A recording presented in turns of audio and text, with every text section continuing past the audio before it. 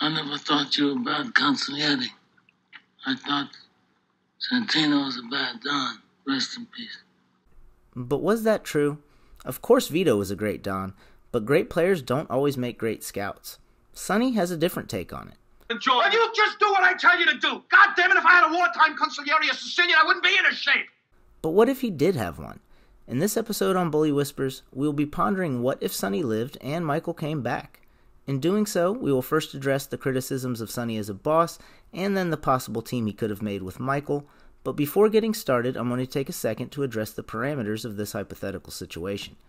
Everything remains the same until Barzini's plan goes into motion, at which point Apollonia still dies, so Micheal comes home, but Sonny avoids the attempt on his own life.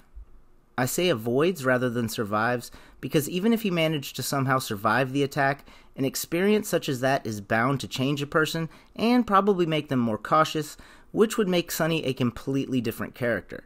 So in the interest of continuity, Sonny avoids it altogether, remaining the same character that we all know and love, and the general consensus regarding that character we all know and love tends to agree with Vito.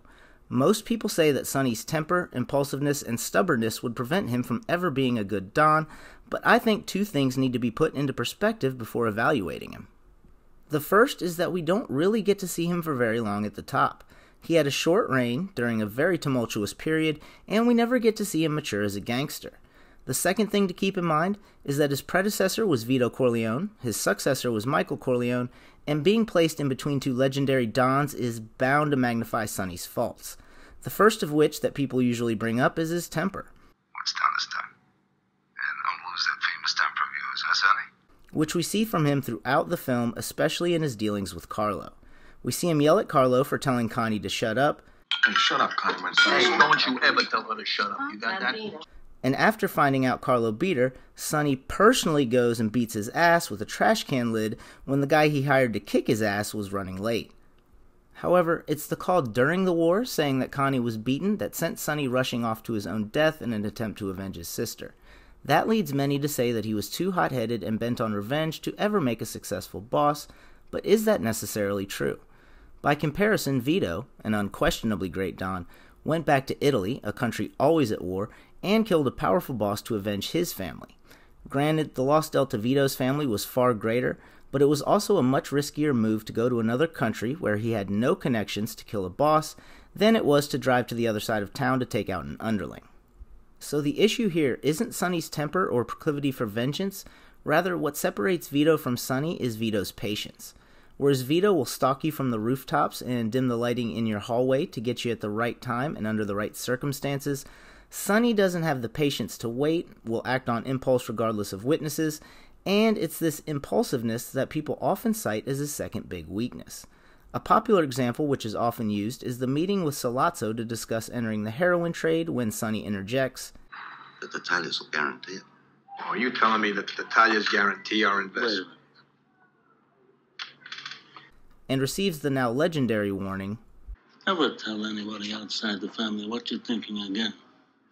But it's here that not getting to see Sonny mature as a gangster really comes into play, because even the great Micheal Corleone didn't understand that earlier on in his criminal career. Qualcuno ci ha detto che tu sei un pezzo e 90.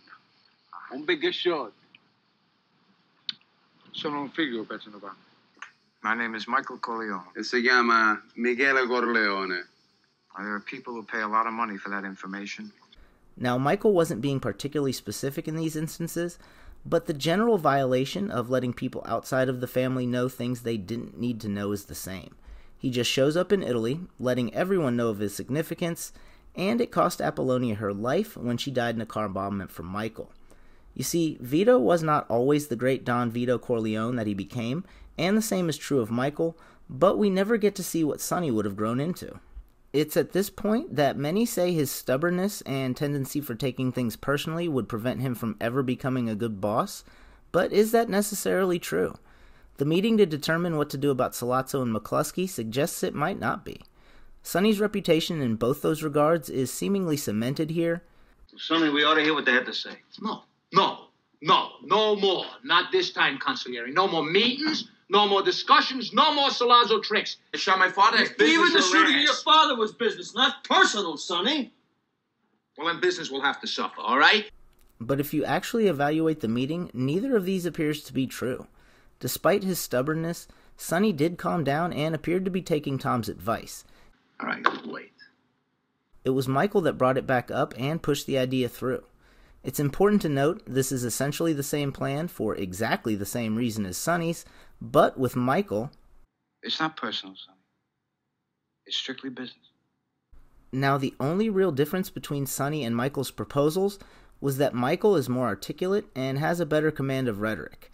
Everything else was the same, yet Michael is known as calculating while Sonny is known as wild.